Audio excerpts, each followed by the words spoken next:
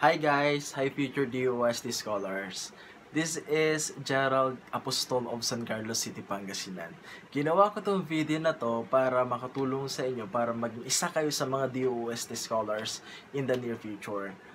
So, sa video na to, iisa-isahin natin kung ano ba yung mga general criteria of eligibility para makapag-exam sa Science and Technology Scholarship Examination, kung ano ba yung mga scholarship privileges or benefits kapag naging isang ganap na scholar ka na, kung ano ba yung mga documents na kailangan isubmit para makapag-exam ka, at kung ano ba yung coverage ng examination. Lahat ng yan, iisa-isahin natin sa buong video na to. So, let's get started!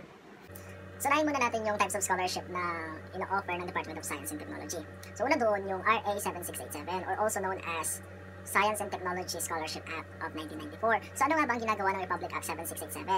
Ang RA 7687 ay nagpo-provide ng scholarship sa mga estudyante na mahirap, talented at deserving. Sila yung mga estudyante na ang socio-economic status ng pamilya nila ay hindi nag-i-exceed doon sa mga indicators na sinet ng department.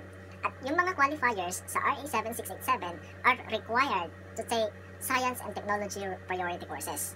Yung pangalawa naman po is yung DOST-SEI Merit Scholarship. Yung Merit Scholarship is also known as NSDB Scholarship under the Republic Act 2067. So yung RA 2067 ay nag-award ng scholarship sa mga estudyante with high aptitude in science and mathematics na willing mag-pursue ng career nila sa science and technology. So yun yung dalawang types ng scholarship na ino-offer ng Department of Science and Technology sa mga estudyante na mag-e-enter pa lang ng college. Yung RA 7687 tapos yung Merit Scholarship. Meron ako dito guys ng brochure ng Department of Science and Technology para sa 2020 Scholarship Examination. So, kung gusto nyo magkaroon ng brochure na to, kasama ng application form para sa scholarship this 2020, pwede kayong bumisita sa mga pinakamalapit na Department of Science and Technology offices sa inyo, like regional office or provincial science and technology centers. Pero kung medyo malayo-layo yung mga offices sa inyo, you can download it at www.sei.dost.gov.ph.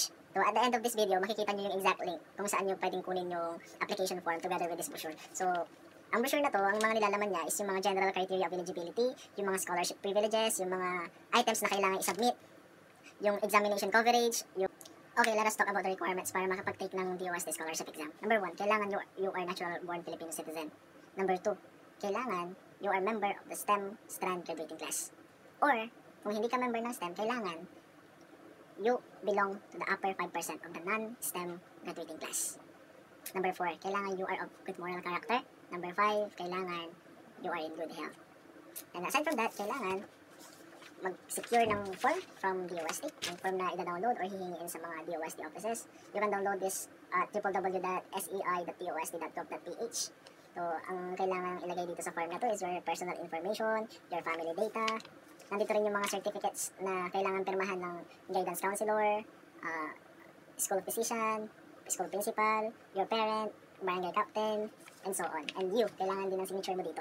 And then, aside from the form, kailangan mo rin mag-provide ng 2 piraso ng 1x1 picture, photocopy ng birth certificate, parents' income tax return, employment contract, BIR certification of exemption, or barangay certificate of indigency. So, kahit alin lang doon sa mga yun. So, kahit na ITR lang, or employment contract lang, or exemption lang, or yung certificate of indigency lang. Kahit isa lang doon, pwede na.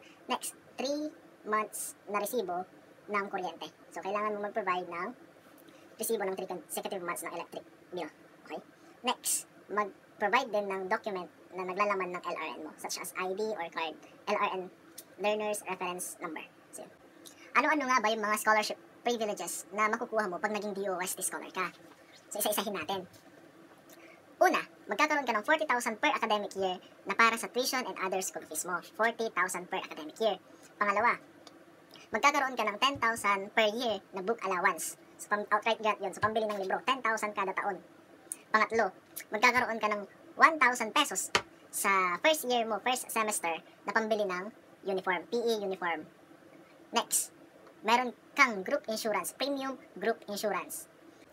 Kung sakaling mag-aaral ka sa labas ng probinsya mo, magbibigay sila ng transportation allowance. At ang transportation allowance na yun ay 1 economy round trip fare.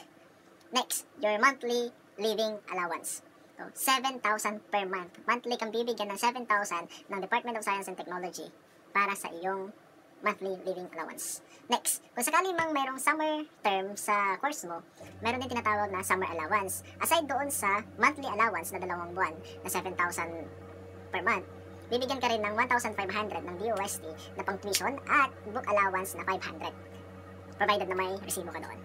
So, pag natapos mo na yung course mo, bibigyan ka rin ng DOST ng graduation clothing allowance worth 1,000 pesos. So, yun lahat yung privileges na pwede mong makuha pag naging scholar ka ng Department of Science and Technology. Let's talk about the examination coverage. Ano ba yung coverage ng examination? Ang coverage ng examination ay logical reasoning, science, mathematics. We have English, mechanical and technical reasoning, and then we have the self-inventory. So, yung 6 na yun lang yung coverage ng examination. So, una, logical reasoning, science, mathematics, English, mechanical and technical, at saka self-inventory. So, yun yung coverage ng DOST scholarship examination. This is the end of my video, guys. Thank you so much sa panonood at sana may natutunan kayo sa video na to, and alam ko na kayang-kaya nyo ipasa yung DOST scholarship examination. So, lagi nyo tatandaan, kung kinaya namin, kung kinaya ng iba, alam ko kakayanin nyo rin. So, that's all, guys. This is Gerald Apostol again. See you when I see you, guys. Bye.